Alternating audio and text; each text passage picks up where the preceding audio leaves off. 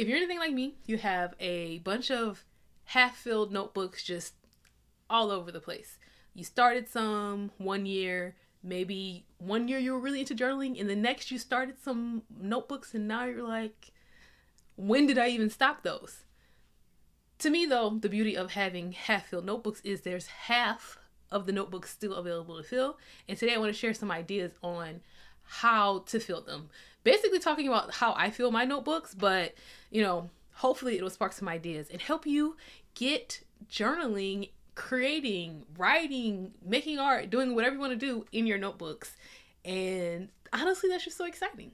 Welcome to the video. My name is Bria, and I am really excited to talk to you about notebooks, because the beauty of notebooks to me is really about getting things out of my head and onto the page, whether that's like ideas or thoughts that I'll like develop further, or just getting thoughts and like just dumping it out and freeing up my brain to do other things. And I actually have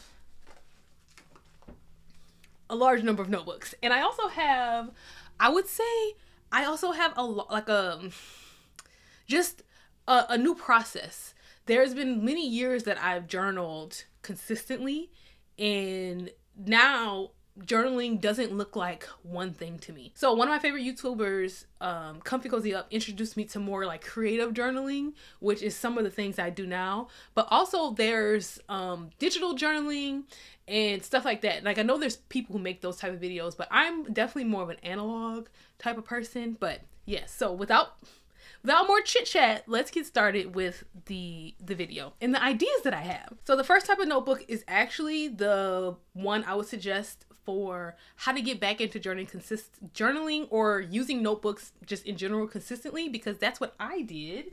And that is having a catch-all notebook. So this notebook is for like everything. So this notebook was a gift. It was the Isolation Journals by Suleika Jawad, and I actually bought a second one. I just finished this notebook.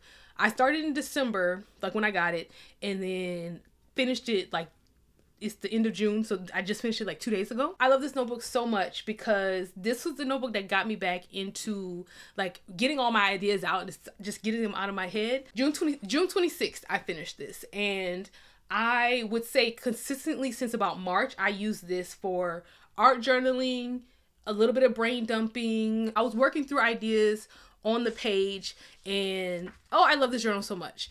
And that's the tip I would give, because through using this notebook, and I love decorating my notebooks, it gets me really excited, but my best decorated notebook is coming later.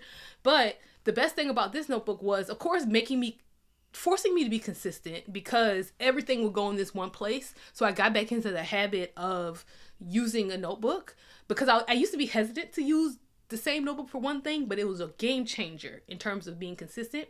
And then the second thing was, it helped me realize what I would need other notebooks for. And I've since branched out, because this notebook was $25, and I do have a second one, but I don't want to go through it as quickly.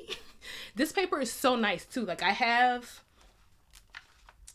used gouache, I used markers. I'm trying to show you a page that, because this was also my art journal. So I have this page, but you don't see any of this watercolor seeping through. Like, this was a game changer of a notebook. And that's why I'm going to use it fully as an art journal, creative, processing, visual processing journal for the second edition that I have of this. But it also helped me just re-tap into my creativity as well. So I love this notebook, and it kind of led into using all of my other notebooks differently. All of them except one, really. But yeah, so definitely a catch-all journal, and it can be any type. I realized there's certain types of journal I want to use certain things for, and certain type of paper I'm willing to pay more for.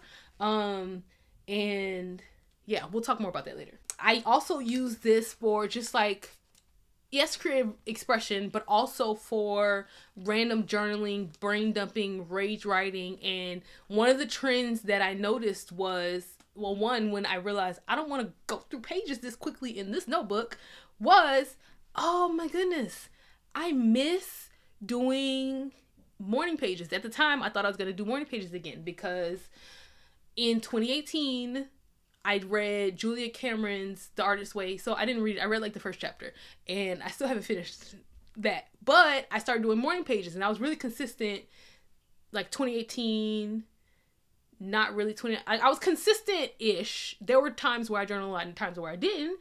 But I was like, oh, that was actually super beneficial to me. So I picked up actually one of the journals from 2018, 2019 that I was using.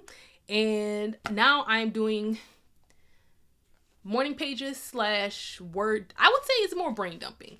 And I wanted to use, I just wanted to reuse some of the notebooks that I didn't finish. I'll be completely honest. Because this is from, at the end of 2018, I did a writing journal challenge, a 7-day journal challenge. And then there's a couple from early 2019. And then I started back up consistently throughout the month of June. I've been brain dumping in this, mostly in the morning. I find like it's easier to just like really just throw everything out there.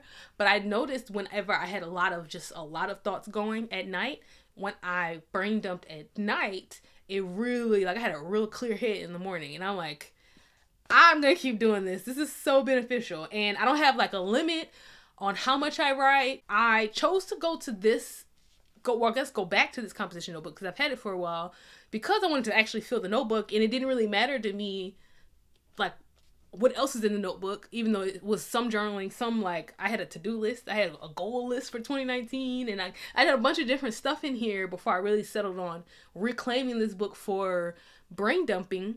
But that's just like another, reminder that you can just go and pick up any book that's lying around. But also, this is the composition notebooks that range between 50 cents and $1, and you can just start there with your brain dumping and whatever. And I really notice if I'm using a gel pen I really like, and it's like a lot of ink is coming out like I can just write. And that's really what the goal is for me, is to like actually use my notebooks. And that's why I am giving you ideas for these, like just how to fill them, but just also think about like what's going to actually make you use your notebook and pick up your notebook. Because something I learned for a notebook we were going to talk about later is like when I have like a really pretty notebook, it makes me so excited to like pick it up and use it. So, and I would say pretty as in like I'm decorating it, but it just depends on like what the decoration is, what the notebook is, why you're trying to use it. But like this one doesn't have to be beautiful, but it needs, because I love the way that the paper feels when I've written on it. It just really gets me just like, I feel good, and it makes me want to continue to do it again and again the next day. In addition to feeling really great now that I've got these thoughts out of my head. It keeps getting the thoughts out of my head keep me from like overthinking things. It helps me figure out how I actually feel about certain things. It forces me to like clear my brain. I have 1,000,001 thoughts all the time, and a lot of times they will block me from doing what I want to do, but I don't know why it's blocking me. And then when I write it down, I'm free of that thought, that situation, that thing that made me want to rage. So I love my brain dump notebook, and I'm going to consistently use the composition notebooks. But I've noticed, and I mentioned the art journal, the Suleika Jawad art journal, I do not like to do art in this kind of notebook. A lot of people actually do. And if you like search, if you want to like ideas for that, but that's another thing. What kind of like, there's something about the texture is positive with words, but not with like paint, for me at least. So that is a real factor or a limitation sometimes with notebooks and just with anything. So just definitely keep that in mind. And then let's look. Notebook number 3. Oh, my pocket notebook. This one I left this at home today, and I was so mad because I always bring it with me. I've had a pocket notebook. I bought this pocket notebook in 2017. I haven't fully finished it yet, but I'm using it again. And I also have this pocket notebook. I have like a set from Walmart.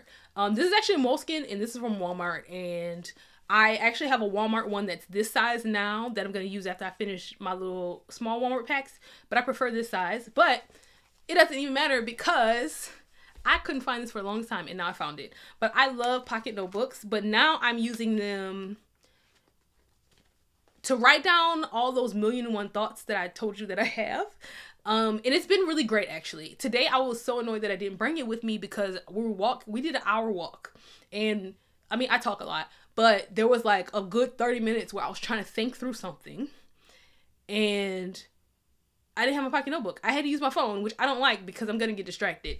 And I started using pocket notebooks, actually. I think I was watching a Park Notes video. But I know I started using this pocket notebook in April.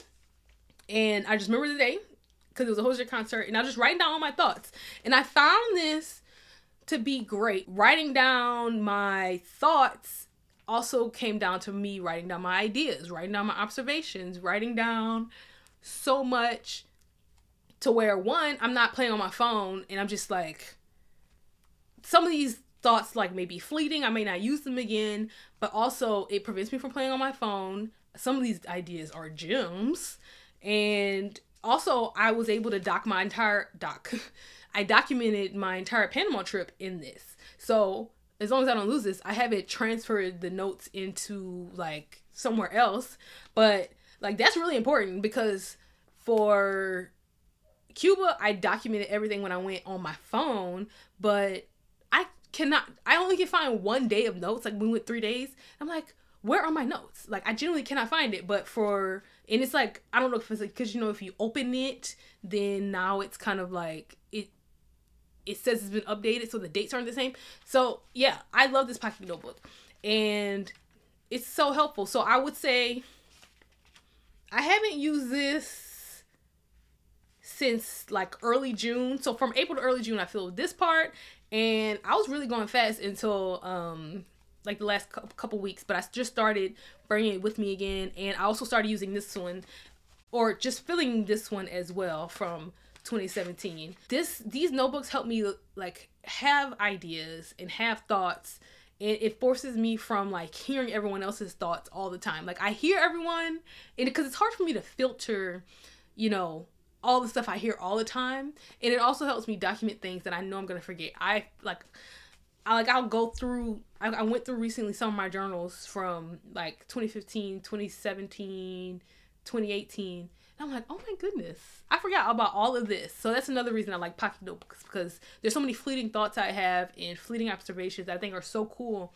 And to go back to see them, it's just, I don't know, I love it.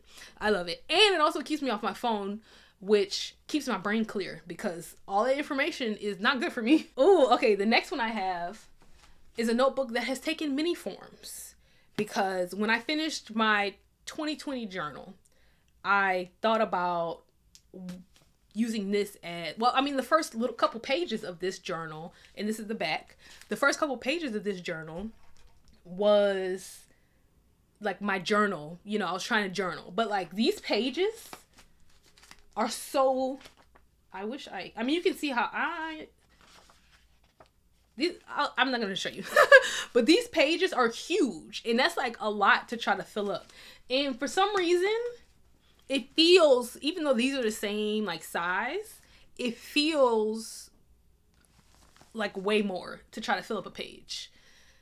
And it may be because I wasn't necessarily brain dumping and I was focusing more on like documenting, which is not my type of style of journaling at all. I'm more like, I don't know, I don't feel like my life is that interesting. So like, I don't necessarily think I'm going to tell you everything that happened today unless it was something that was really interesting. And then, but that's what I use this book for now, which is scrapbooking.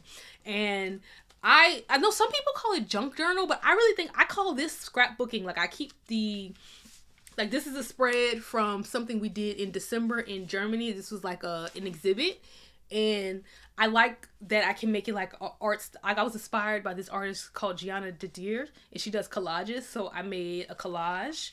I have some like ephemera from events, like or different like receipts. And here's a good one that I can show you that's not too much. So I have like, this is like all from, well, this is from Panama, and I just kept this ginger thing. It's like a cookie thing. But then I have like this ephemera from events, like just different, instead of throwing them away, those little cards and, you know, just all kind of good stuff. So I consider this like more of a scrapbook now. And I have like stuff from Tokyo, and just like this is just my scrapbook. And I love that this book has taken on so many forms. Like I started printing pictures. I have like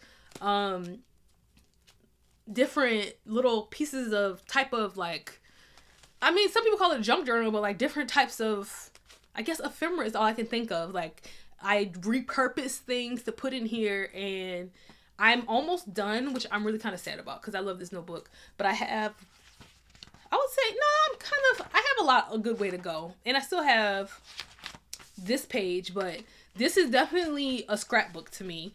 And I tried to find the same notebook, and I saw an equivalent that was like a hard back and not paperback, but like flimsy.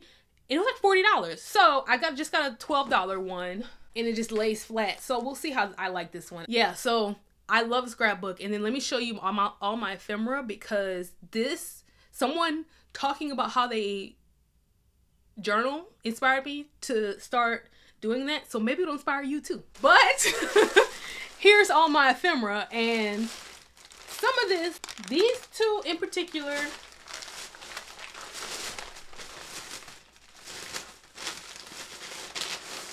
and this bag as well, are like those are like the main sets of ephemera I'm working with. You know, like different things from my trips, different things from like when I was in a certain place. So it's not necessarily a travel journal to me, but you can also consider it that as well. But it's still, there's also events like with my family and stuff like that I put in here as well. But yeah, scrapbooking is like my new favorite thing. And that's another reason why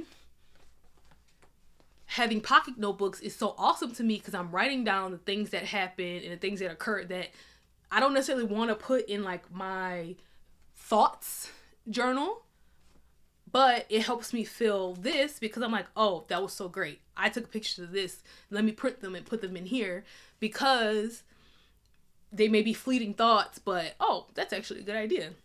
Like Panama, when I finally, because I haven't documented anything from Panama yet, it might not even end up in this book. It might end up in the new one. But when I do that, I'll kind of organize it based on what's in here. So the notebooks also can work together as well, which I think is really cool. But to me, that's why having a pocket notebook is so good, because it's just, I just love this. But yeah, I love having a pocket notebook for the sake of documenting things that may seem not important, but are going to be beneficial in the long run. And then also, because I don't like to do like daily log journaling in like a specific notebook, it's also helpful to go well with my scrapbooking.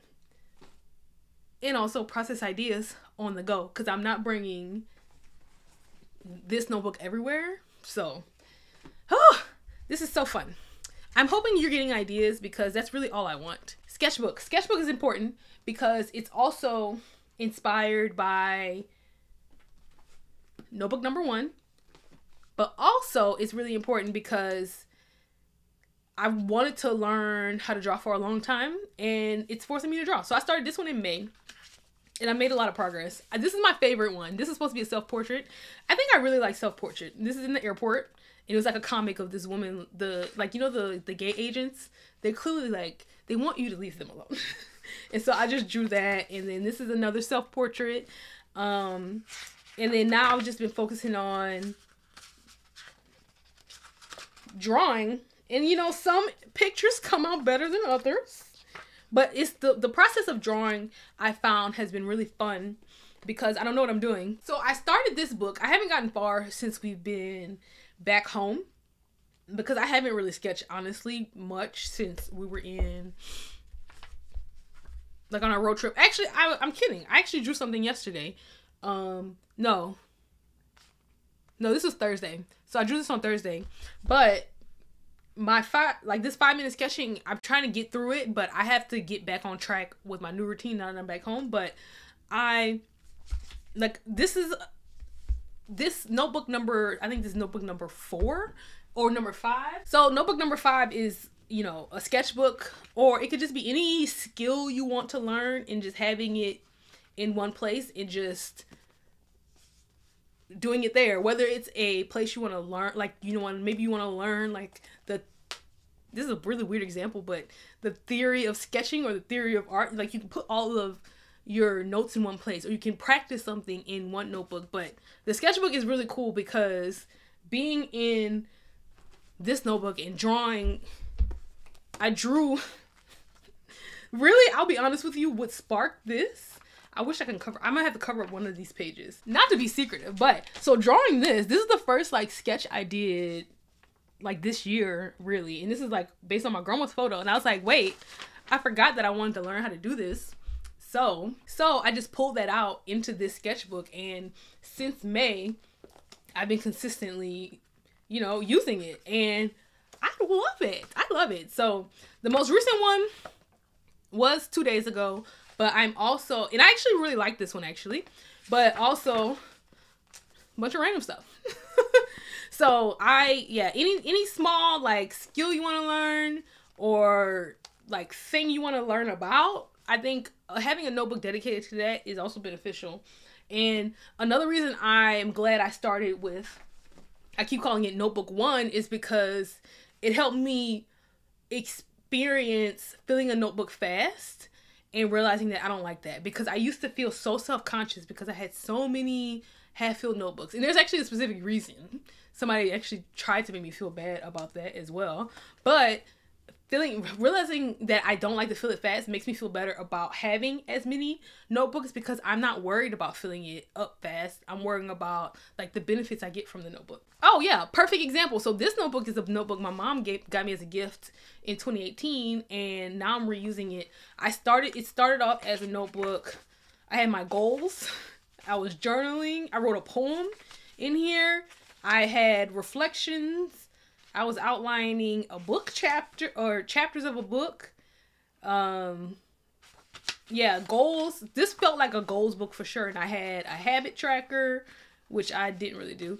And now this is I'm trying to think about whether goals will be in here or not, but like this is where I outlined today's video. And this is where I did write out like some goal. I wouldn't say they're called their goals, but just like I'm working on a project, and help me like outline the project, because I was like, this is definitely not a book where I would write long form in terms of like working through a creative idea, but this is definitely a book where I'm kind of like jotting quick notes to like feel organized. Like that's kind of the this book vibe to me. So that's why I was trying to rethink about how do I want to use this over the next couple days, and I'm really sticking with right now. I wrote down this list of like, I'm working on this project where I'm sending people postcards. How many postcards I have, and like who am I going to send them to? Working on this video, what are the outline of what I want to add in it? Because of my different notebooks, this really felt like the best use of those. And then I can also, what I really like about this is you can replace them. They have like Walmart has a lot of like stationery, and using their little thin stationery like the inserts is like so affordable. So we'll see. Like when I pick up this notebook, I feel the need to be organized and stuff. So that's why I'm playing around, but for the most part, I know I'm gonna keep outlining videos in it. I like that. And then the last notebook is a notebook that I just started using. And this is a notebook that it's small, but I have, in all of my half-filled notebooks, there are books that I either started writing or I started like outlining. Like that's in like all kind of notebooks, because I was really heavy on that in 2016 to 2019, 2020. Yeah.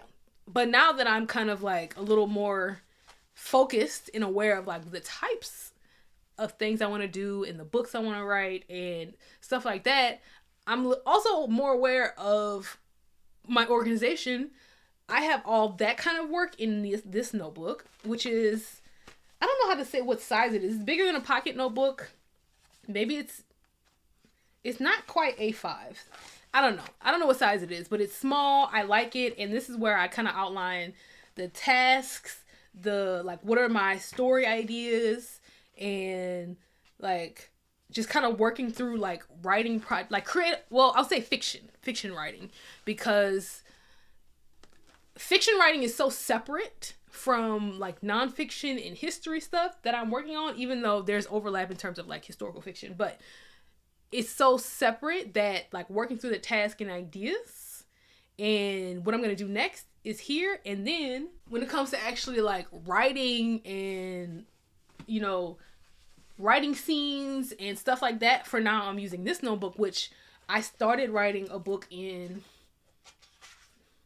Every now and then I think about going back to that book, but I started writing this book. I want to say I started writing this in 2019, and then I continued writing in 2021 and in 2023. And this is like the most recent version of that, but this is when I was like, I'm writing the scenes. It's, you know, I like to write longhand, I guess it's called.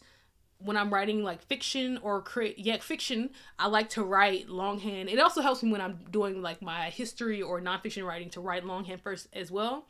But that's what I use this notebook for as well, because writing the actual scenes versus working through like outline or working through like characters or working through like what are you trying to do, like that kind of work is in a separate notebook. But the reason I picked this notebook is because, well, one, the paper, but I also like the process of it and opening it, and I like the size of it to not feel intimidated by it, essentially. So that's kind of like how I do like fiction writing. But in terms of like work writing, I have a notebook where I kind of have all my work notes. And then I outline, and I like have thorough outline on my like work stories that I'm working on, like for my like internship / job. So I have a specific notebook for that, just so I can contain everything, but I'm also not using so many notebooks at a time, even though it probably seems like I'm using a lot. But this one I did earlier this year, one of my videos that's still up is a video where I did a writing challenge, and I wrote that in here. So it's I think once you start using the notebook consistently, it starts to feel like this type of notebook is for this. Or it could be just me, because I'm like the type of person, like this type of coffee mug is for the type of day I'm having. Like if I pick up one, I'm like, that's not the vibe today, I'll put it back and get the one that's the vibe today. So it could just be me. But overall, I really think having that one notebook to start and then branching out after that is going to be really helpful. And then remembering that you can repurpose notebooks that you didn't finish, that's totally fine. And also know that like you can start a notebook and be like, actually, I don't want to do this anymore. And it's fine. It's fine. I think not judging yourself is such an important part of using your creativity consistently. And once you get there, I feel like it's like the world is yours. Okay. And that's where I want all of us to get. So I'm just overall, I hope you enjoyed this video. I hope you have like at least are going to start with one notebook. You know, maybe you decided, actually, I don't want all these notebooks. I want to do digital journaling. Like, I don't know. I just hope there's a space for you to use your creativity and start. And yeah, I just want that for you. And if you want some more inspiration for like how to use your creativity, how to get back into using creativity, because I think it's beneficial whether you plan to share that creativity and share your ideas or share your thoughts with other people. It's so beneficial to just use your creativity, whether it's journaling, processing your thoughts, or making your own art and whatnot. But that is, you know, all I have for you today. Thank you so much for watching, and leave a notebook emoji if you made it to this far in the video, and I'll see you in the next one.